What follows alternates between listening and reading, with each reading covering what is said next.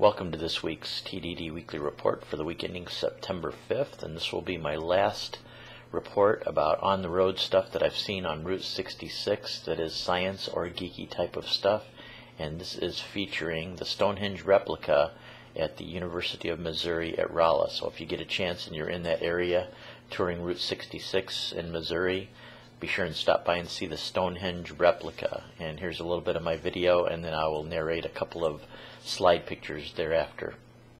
1 month, yeah, they did it in 1 month. Probably took Stonehenge, probably took centuries. Yeah. At least decades. 15,000 psi water jets cut this stone out. So Really? Huh. So this half-scale Stonehenge replica was done in 1 month, whereas who knows what the original was. I'd be surprised if it was totally completed in less than a century. I mean, what'd you have then? Maybe, just brute force and maybe some pulleys and stuff to get those things up.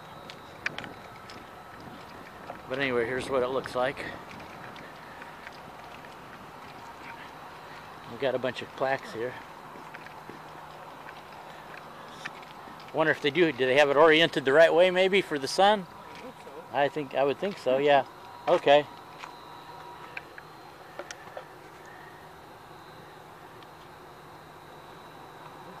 Yep, they've got it. The true position of the equinoctial sunrise, March 21st and September 21st, can be observed by standing over the UMR Stonehenge marker and sighting above the notch on top of the cast compass stone. The actual view of the sunrise is about 2 degrees farther south.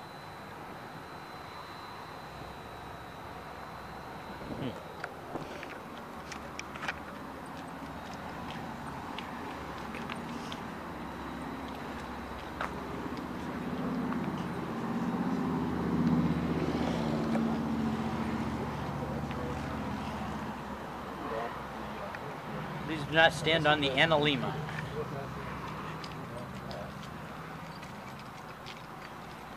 It's going to reflect on down in here. Yep. So there you go. Yep. Just about. That's cool. Look at that. Oh, huh. Interesting. That would put a shadow in there like that.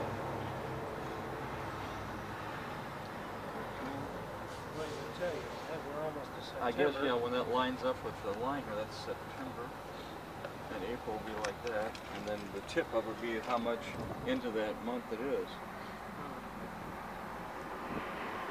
That's pretty cool. I bet you that's this right here maybe, where this makes an angle. We're in August, and this, well, it would be, you would have to be, what do they do, it's at noon each time? So we're actually, that would make a difference. Yeah, so we're actually past it. It would have been here maybe, towards the end of August, going into September, and since we came late, well, not really a lot late. What is it? But it's daylight savings time. 4 o'clock. Does that make it 2 o'clock? Yeah, maybe. Yeah. So it's 2 hours off. Yeah, so if you come here at noon each time, you'll probably see this corner of that capstone over there each day as it raised past the hole in analemma plate below the lintel of the south. They didn't have clocks, so how'd they know? Yeah. You just had to guess each time when the sun got, you just put a stick in the ground, and when the sun got the highest, I guess so. it cast the least shadow. Yeah. Here we are coming up on the Stonehenge replica, and by the way, the original took about 1,000 years to build according to the plaque. There's plaques on all of the different upright monoliths explaining everything, so if you just read the plaques, you'll be able to figure pretty much everything out. Just read the particular plaques and what they say about how to use it as a calendar and a clock. Here's the center marker where you stand on if you want to use it as a calendar.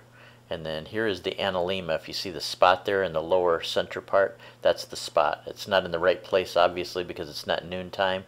And there's the little plate. Here's a farther view of the analemma plate. And that's it for this week's TDD Weekly Report.